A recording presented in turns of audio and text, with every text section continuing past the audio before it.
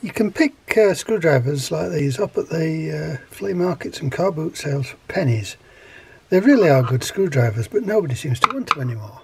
So we're going to convert them into gunmaker's drivers, or turnscrews as they like to call them. They're far too long to use as screwdrivers or turnscrews on guns as they are, so the first thing to do is shorten them. Just take a hacksaw and cut the end off. Then we reshape the end to fit these screws on the guns.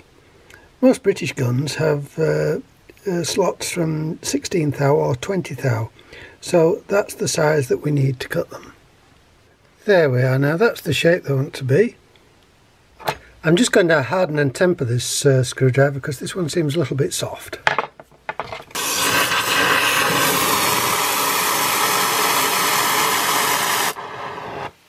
So, I've just hardened it by heating it to cherry red and quenching it in oil. Now I'm going to polish it up so that I can see the colours and temper it blue. Now to temper it, I'm going to heat it about there and watch the colours go down there, and when it's the right colour for the amount of hardness or toughness that I want, at the end I'll quench it again.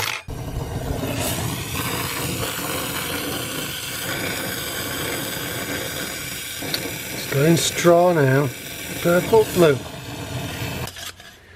Maybe not quite blue at the very end, but we've got a good tough screwdriver there that isn't going to twist off when we're using it.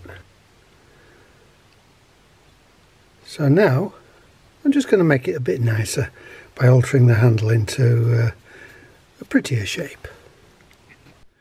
There we are then. It looks a bit more like a gunmaker's screwdriver now. Now, if the last person who had worked on this poor old gun had gone to the trouble of doing this, he wouldn't have chewed up these screws.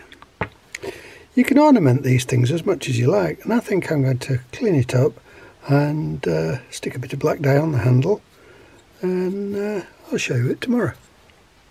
3 very useful turn screws for not a lot of effort.